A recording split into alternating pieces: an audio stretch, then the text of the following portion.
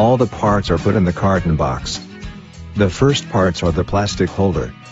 They fixes the stainless steel housing in the wall.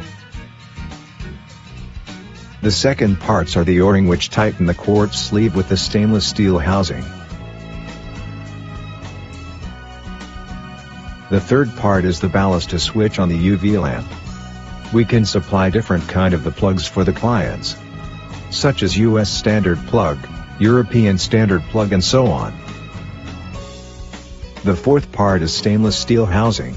The thread can be customized by client.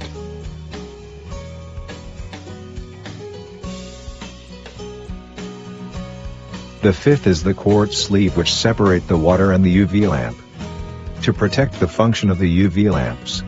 The sixth is the UV lamp which kill the bacteria in the water. You can know how to assemble the water purifier in this video.